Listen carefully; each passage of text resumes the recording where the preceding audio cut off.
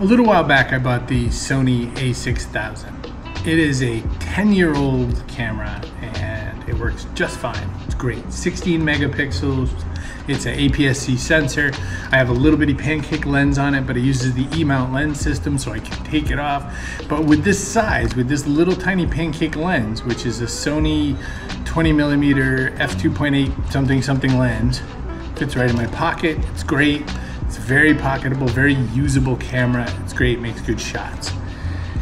And then I got thinking, well, what I really want though is I want the Fujifilm x100vi. And I mean, I guess probably I would also want a Leica because who wouldn't? Because they're like 10,000 bucks. And if the Sony is like the Honda Accord, the Fuji's kind of maybe like Audi, and the Leica is probably like Porsche or BMW maybe. Because, you know. So I feel like you're good with any of these. The Fujifilm x100X is vastly different. It's 40 something megapixels compared to 16 something megapixels. And guess what I found from this? I don't barely notice the difference. That's the thing I don't notice.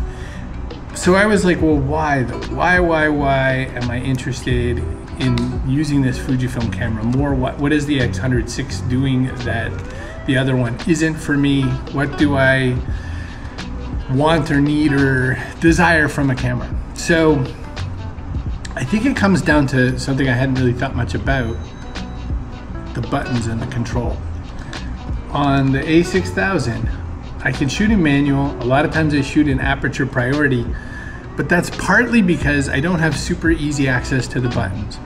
On the X100, I have a front control for my ISO with my finger. I have a back control for shutter speed with my finger. I can use the ring to do aperture. It's all right there. It's all easy. And I like the fact I can get to it. Now, when I say it's all there, I can do it manually. And I'm thinking that's one of the reasons why you pick this over something else. It's not a trend thing. I'm not even on TikTok. I mean, look at my everything.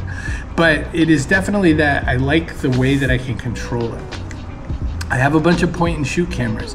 What didn't I like about them? The fact that I couldn't control, well, I mean, you can run it in autopilot, right?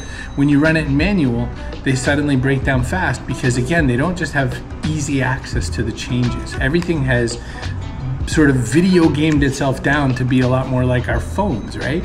I think one of the things I've discovered over the last several weeks is I'm sort of chasing the control, I'm chasing the buttons, and I'm thinking maybe that's it. But what's really funny when I say this, right, is that in some use cases that's what I want, in other use cases it's the opposite of what I want. I'm talking to you on an Insta360 Go 3S, one button, and that's what I like about it. Is it worth the money that you have to pay right now to get one of these? I don't think so, unless it is for you. Is it, you know, is the camera you have probably good enough? For sure. Technically, for sure. As like making a good picture, anything in the last 10 years is pretty good.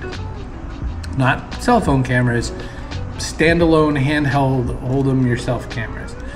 And I just want to end on saying it really comes down to what do you want to get done and what are you chasing.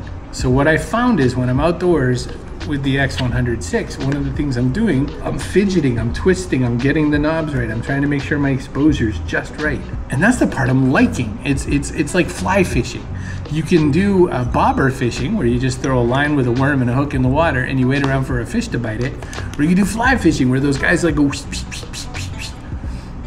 You can do either one. But people like to go fly fishing because they can play with the fidget, with the mess with the controls, right? That's what I've come to learn. That's the only difference I can tell you about.